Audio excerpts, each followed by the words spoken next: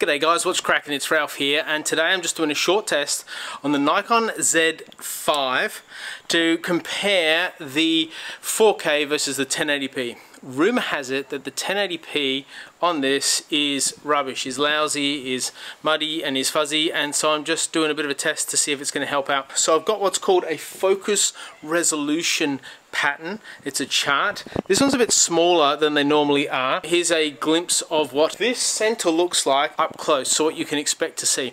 And here's what I'm going to do. I'm using an S lens. I'm using the 24-70 f4 S lens, which is a native to the Z series. I've got it on a 70mm single point focus, and it's exceeding the minimum distance. So if you look through the camera right now, it's very focused in, and if I just go a couple of dots in for you, and that is super sharp. I am going to shoot on 1080p at 24 frames and then at 60 frames, and then I'm going to shift over to 4K and I'm going to shoot at 24 frames, and then with that data we're just going to put it on the screen and I'm going to zoom in on it.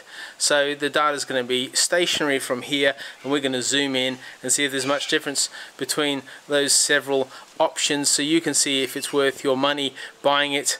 And to help us out, I've illuminated with this softbox so that the light won't be changed on here. The other thing you do need to recognize is 4K on this is cropped, and so what that means is when you use 4K on a 70, it will appear closer to our pattern than the other. For the test it won't make any difference, but it'll mean that it starts off in slightly different positions, so it may discombobulate you, but that's not my desire. The desire is to see how detailed we can get it by zooming in.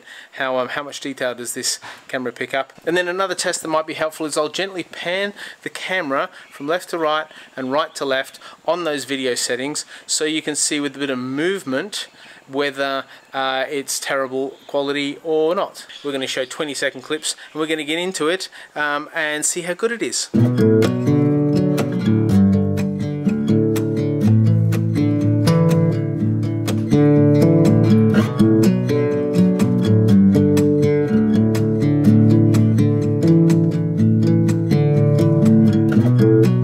I'll let you go, just need some time. At your own pace, you need to find your way.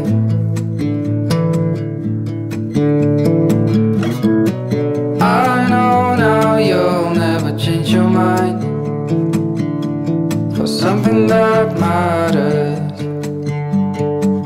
to me.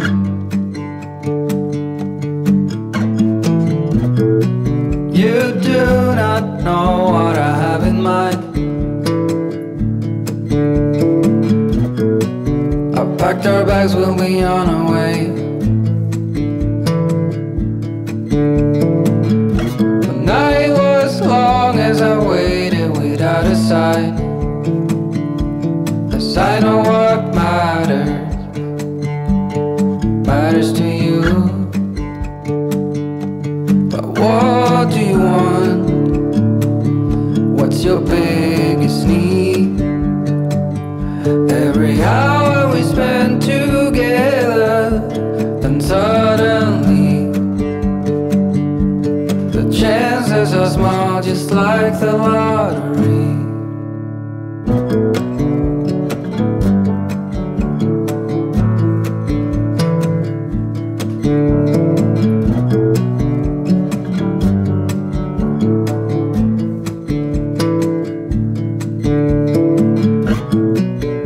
That video we just looked at will be available in its pre-YouTube compression format in a link in the description below, and so you can have a look for yourself and critique to your heart's content. If you're wondering what the other settings were, I changed the shutter speed to match the 180 rule, which is basically twice as much as the frames per second.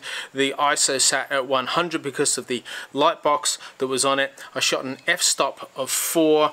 It was on high video quality. My auto white balance was on, and the internal IBIS was on, as this lens doesn't have vibration reduction because of the stops of stabilization within the camera. So here's what I think about my test. So I exported that footage at 4K and looked through it meticulously, and to be honest, I can't see any problems with it whatsoever. Of course, the 1080p is a little bit more pixelated when you zoom right in than the 4K is, which is to be expected.